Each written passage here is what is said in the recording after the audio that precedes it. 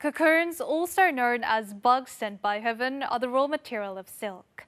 Efforts are underway in Korea to preserve silkworm cultivation, which has a long history. Silkworms that have just hatched are fed mulberry leaves crushed into tiny pieces. After 3 or 4 days of feeding, the silkworms fall asleep for 1 or 2 days. The process is repeated 3 times before they are fully grown up. Grown-up silkworms then spew out thread to protect themselves until they turn into chrysalises. These become cocoons, and the thread they spew out is silk. After dedicating half a century to rearing cocoons, creating ideal conditions for their growth from temperature to humidity and feed has become an intricate part of this farmer's daily life. That was possible thanks to a journal where the farmer documents the daily routine of cocoon cultivation. 샘도 우물도 한 우물을 파야 물이 나오는 법 아니야.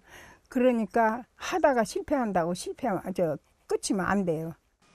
Sericulture flourished in Korea back in the 1970s, but it gradually declined with the development of substitute textiles and an increase in imports.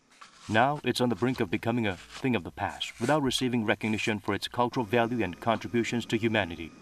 고도의 숙련된 기술과 노하우로 이렇게 일부 농가들만 할 수 있는 것들인데요. 전통 문화가 단절되면서 이제 고령화가 되면서 일부 농가들만 이제 고치를 올리고 있습니다. The Cultural Heritage Administration has designated mulberry and cocoon cultivation of Poon, Chungcheongbuk-do Province as intangible cultural heritage project of the future and is conducting surveys and documentation to preserve this sector.